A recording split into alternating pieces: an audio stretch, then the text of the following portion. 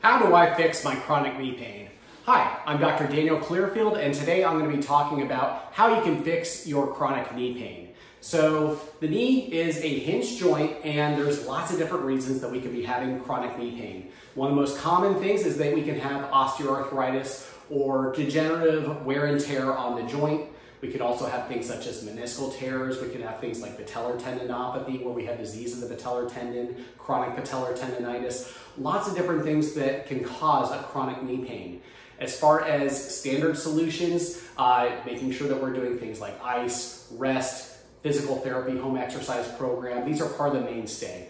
Sometimes you might get something like a steroid into that area, and that might be able to help take the pain away a little bit for a little bit of time, but I almost guarantee the pain is going to come back.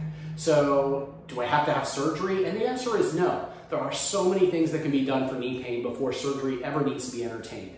One of the big things is regenerative orthopedic medicine, and specifically if we talk about orthobiologics, where we take the tissue from your own body, things like platelet-rich plasma, PRP, or stem cell, where we harvest it from adipose fatty tissue on the body or from bone marrow in the back of the hip, then these are treatments that can get the body to be able to regenerate itself, to be able to kind of reinvigorate the tissue, restore normal function, take the pain away, and allow you to enjoy your quality of life.